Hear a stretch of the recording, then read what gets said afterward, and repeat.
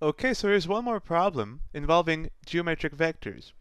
So what is the problem? We're given three vectors that are pointing from the three vertices of a triangle to the midpoints of the opposite sides.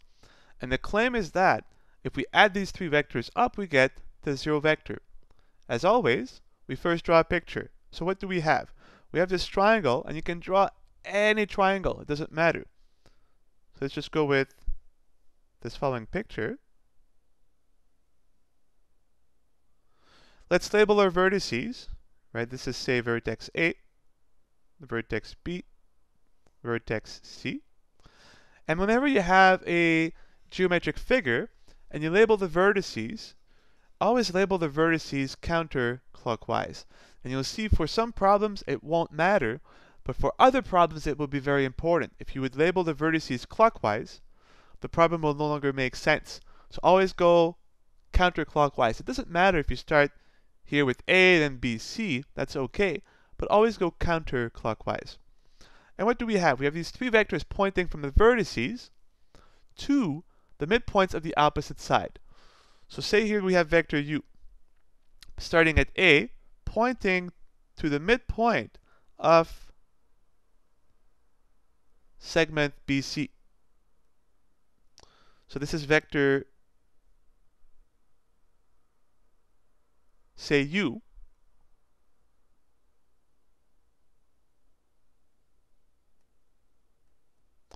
And we have here a vertex of interest, so we'll go with, well, ABC, naturally, D. Then we have the vector pointing from vertex C to the midpoint of AB. Say this vector is V.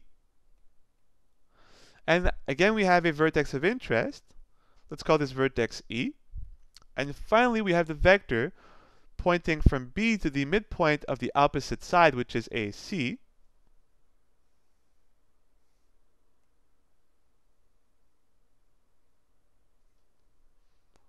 My picture is a little crooked, but it doesn't matter. And suppose we call this vector, the third vector, W. Once again, we have a vertex of interest. Let's call this vertex F. So that's the picture. Well, let's write down what we know in terms of this picture using equalities between vectors. So here's what we know. What we know is quite simple, that the points E, D, and F are the midpoints of the respective segments. So if you look at this segment, E is the midpoint of AB can be captured by the equality that says that the vector AE is equal to vector EB, which is just half of vector AB.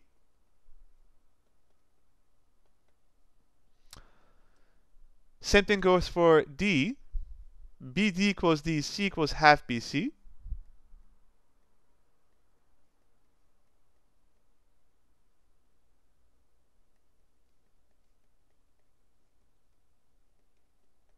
And finally for F, CF equals FA equals half of CA.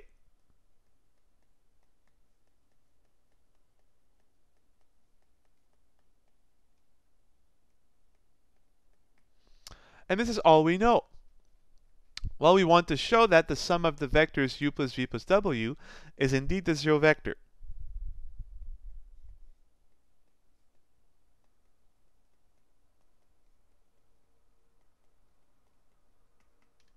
Well, as always, we have an equality between two vectors. We start from one side and get the other. It's more natural to take this sum and simplify it to the zero vector than take the zero vector and expand it somehow to this sum. So we'll start with this sum, and this will be the beginning of our solution.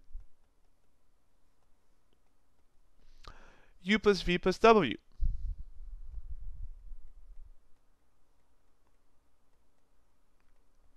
And the idea is to walk along the outer perimeter of the triangle.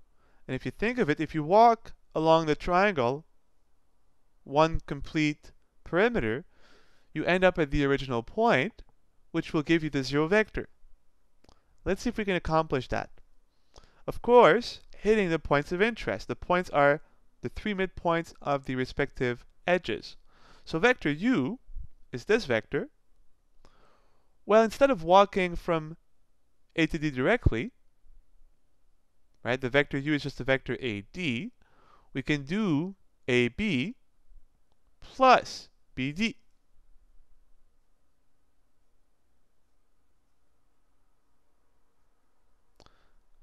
And now we've touched the midpoint D.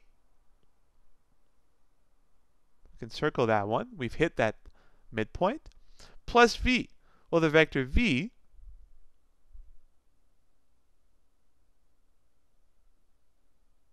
we can walk from C to E to form vector V, or we can instead walk from C to A, and then from A to E, right? So let's do that.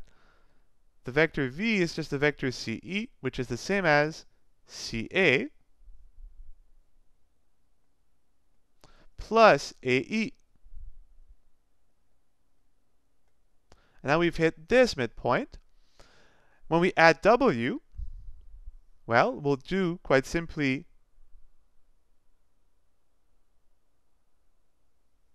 BC plus CF, right? BC plus CF will allow you to walk to the other midpoint. So let's do that. And you see we've walked along AB, we've walked along CA, and now we're going to walk along BC. So vector W is BC plus CF.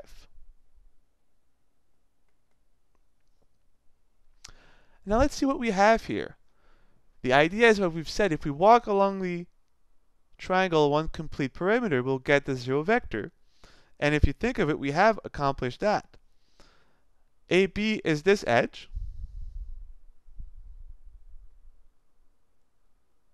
Plus, we have a vector here BC, which is this edge.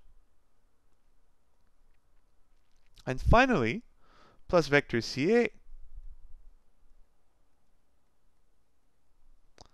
So we've put these 3 vectors together, and look at it in 2 ways. Look at it geometrically. From A to B, so we walk from A to B, then from B to C, then from C to A. So we've walked from A to A. You can look at it this way too. You walk from A to B, then from B to C, then from C to A, so you've walked from A to A. It's the vector AA, which we know is just a 0 vector. So we'll complete that in a second. Plus, well, the other 3 vectors, well, think of it. BD, and again, the idea is we want to walk along the full perimeter of the triangle. But the vector BD, if you think of it, BD is just 1/2 of BC, because BD, D being the midpoint of BC, therefore vector BD is 1/2 of AC. Same thing with AE. AE is 1/2 of AB, and CF is 1/2 of CA. So let's use that. And let's put them in the following order. So the vector AE is 1/2 of AB,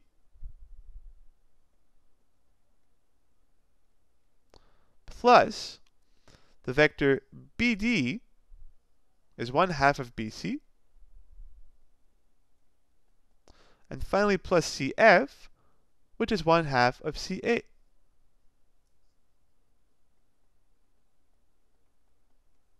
But now, if you think of it, every vector here is multiplied by 1/2. We can pull out the scalar multiple, and we'll have 1/2 of the vector AB plus the vector BC plus the vector CA.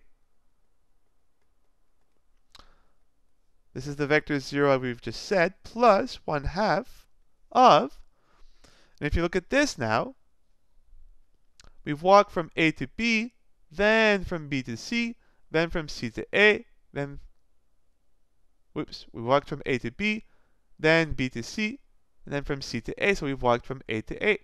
From the picture, we've went along the perimeter once, from A to B, then B to C, then C to A. So what we have here is the zero vector, the vector AA, which is the zero vector, but a half of the zero vector is just the zero vector, so we get the zero vector plus itself, and that's just the zero vector. And this completes our proof.